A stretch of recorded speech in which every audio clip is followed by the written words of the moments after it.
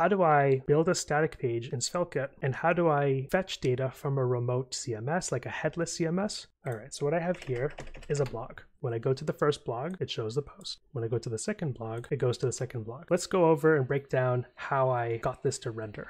So under my example site, under routes, we have blog and then we have post. But on the home page, we have this page.svelte, and it uses export-let data to cycle through each blog post. So in the companion page.server.js, we have a load and run pnpm run build.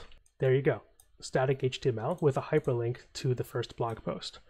Second blog, same story. We have the second blog and the paragraph. SvelteKit, when it builds, it crawls all the hyperlinks. So the hyperlinks get generated from this page. SvelteKit follows /blog/slug, and then it calls the respective server.js file to load the endpoint. So these dynamic routes have an endpoint to fetch the individual blog posts, which SvelteKit also traverses. I'll show you my Svelte config.